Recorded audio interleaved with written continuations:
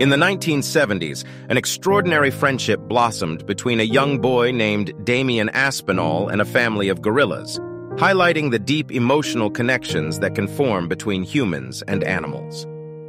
Damian Aspinall grew up at Howlett's Wild Animal Park in England, where his father, John Aspinall, was a pioneer in reintroducing captive-bred animals into the wild.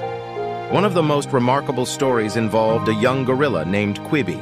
Damian and Kwibi formed a close bond from the moment they met, playing together and sharing precious moments.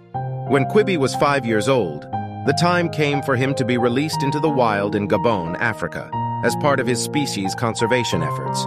Years passed, and the gorilla grew into a magnificent silverback leader of his own group. In 2010, Damian decided to visit Kwibi in the wild, uncertain if the gorilla would remember him after all those years. With trepidation, Damian set out on a journey into the dense Gabonese jungle.